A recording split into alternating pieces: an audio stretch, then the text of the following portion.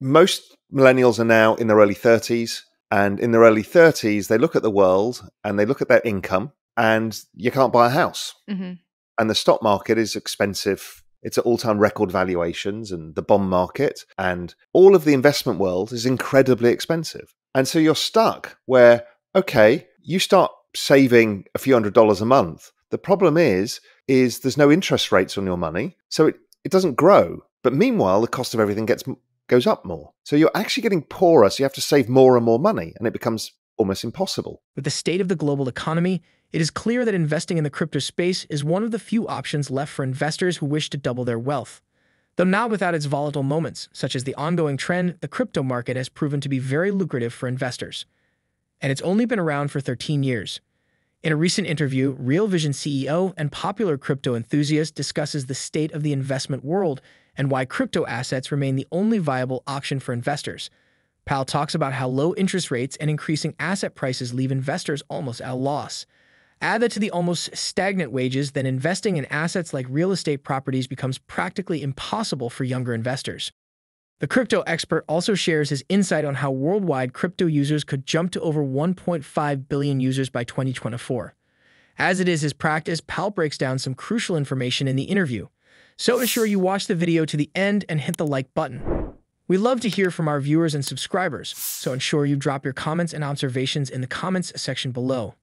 Enjoy the video. The other journey was my crypto journey that started at the same time.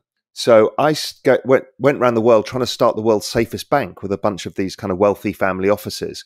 And it's a slightly hubristic thing to do to think I can go and start the world's safest bank, but I thought I'd give it a go. And it proved pretty hard. You know, we went to Singapore, Switzerland, the US, all over the place trying to do this.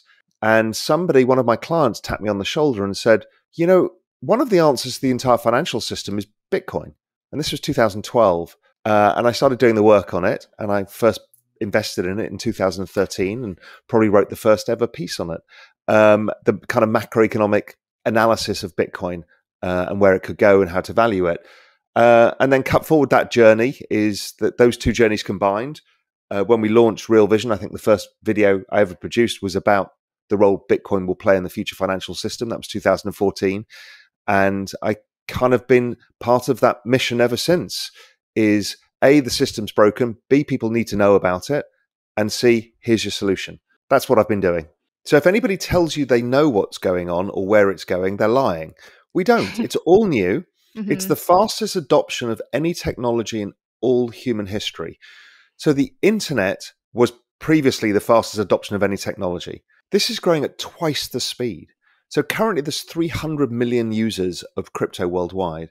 It's growing at 185% a year. So that means by next year, you're at 700 million people. Whoa. And then the year after that, you're at 1.5 billion people. So what's amazing about it is, yes, it's amazing, the technology and Web3 and all of the power it gives back to the individuals and all of the great stuff. But the big difference here is by owning the tokens, you're being part of the network as well. So you can not only get the benefits of this new system in a social sense, but you get it in an economic sense too, because it goes up in value. It's like finding Facebook back in 2010 and being given shares in Facebook that everybody who used Facebook had shares. It would have made everybody rich. Mm-hmm. This is what this is doing, because you get the utility of all of this and you get the financial benefits. In the video, Pal details how he started his crypto journey and his outlook for the space within the next 2 to 3 years. The macro expert and former hedge fund manager also discusses the issue of fiat currency debasement and some of the factors that are heightening the situation. Please listen to Raoul Pal's explanation of why everyone should invest in the crypto space. I think the best example to use is for the millennial generation. So anybody's kind of under the age of 35, say 25 to 35. So most millennials are now in their early 30s. And in their early 30s, they look at the world and they look at their income, and you can't buy a house. Mm-hmm. And the stock market is expensive. It's at all-time record valuations, and the bond market and all of the investment world is incredibly expensive. And so you're stuck where, okay, you start saving a few $100s a month. The problem is there's no interest rates on your money, so it doesn't grow. But meanwhile, the cost of everything goes up more. So you're actually getting poorer, so you have to save more and more money, and it becomes almost impossible. So what is the factors playing out here? Why is this becoming so difficult? Well, we used to have higher interest rates, but because of this huge baby boom population who are retiring, plus the amount of debt in the system, interest rates have fallen for 3-4 decades now to now zero. So nobody gets any interest on their money, but we still have inflation. So the normal cost of goods normally has been running at like 2% a year. Doesn't sound a lot, but over time, over a 10-year period, that ends up being 30% or so of your money, that your purchasing power that you've lost. So unless your income goes up or you save more and more and more every year, you're kind of behind the game. But then there's a bigger thing. So right now we're seeing high inflation. We're seeing inflation at 8%. So then you're really behind the game unless your salary goes up enough and you can start saving more. So everyone's behind the game. But then there's another crazy thing happened when interest rates hit zero and we got to 2008, that famous financial crisis. The central banks started using something like the Federal Reserve, being the central bank of the United States, started using a different way of trying to stimulate economic growth and save the banking system. And that was called quantitative easing, which is a fancy word to say we're going to print more money. And when you print more money, you devalue the money.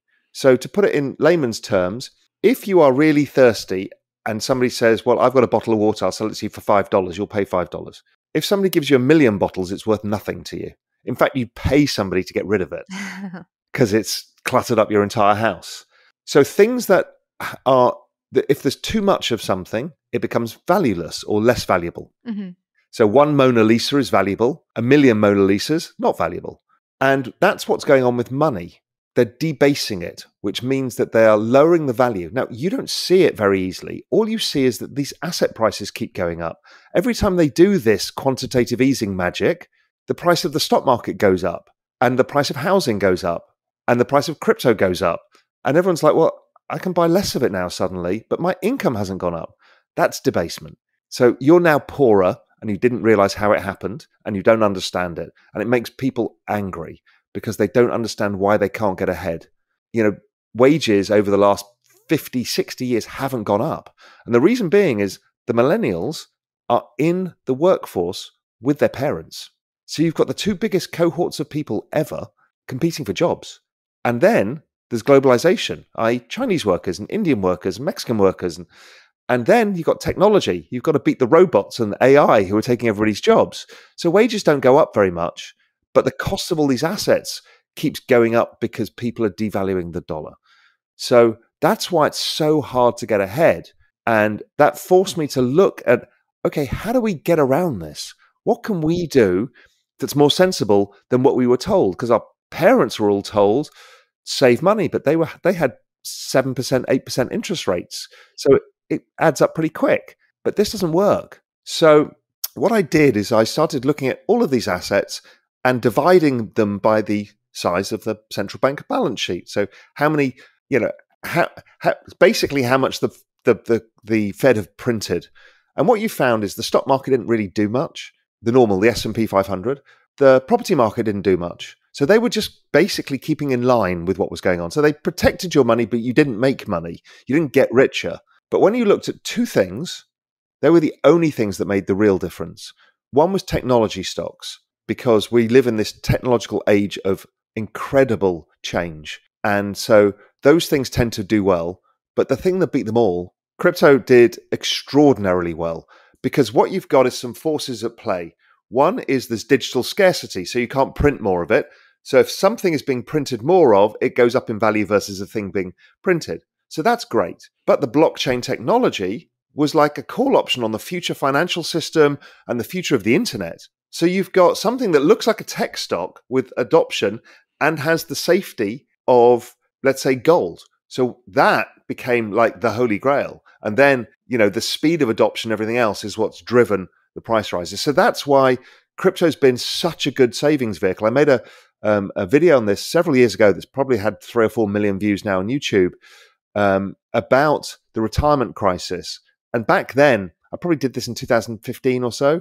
I said, if you are a 30-year-old, your answer is to start saving in crypto, because that is the big opportunity, because the upside is so much larger. So yeah, that's the only way I see it that you can get ahead.